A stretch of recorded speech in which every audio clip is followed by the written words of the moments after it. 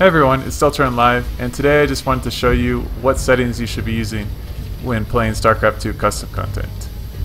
So the first thing that you're going to notice is that the simple command card is enabled, and you don't want that enabled because a lot of times you'll have a unit that has multiple abilities, more than what's shown here, and you won't be able to see or use those if you have the simple command card enabled.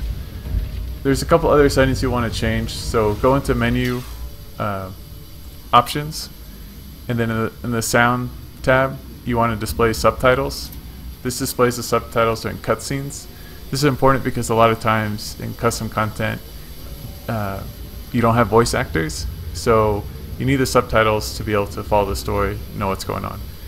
And then go into gameplay tab, and here I set the game speed at faster. It's just a personal preference. And then enable simple command card. Uncheck that box. Show unit life bars.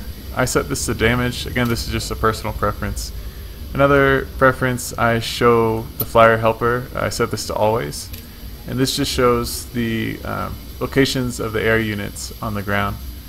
And then another important thing that you'll want to check is enable enemy unit selection. This just allows you to be able to click on an enemy unit and see what their stats are and whatnot. Then just hit accept, return to game, and that's it. So now you can see all the abilities, all the passive abilities that your hero has.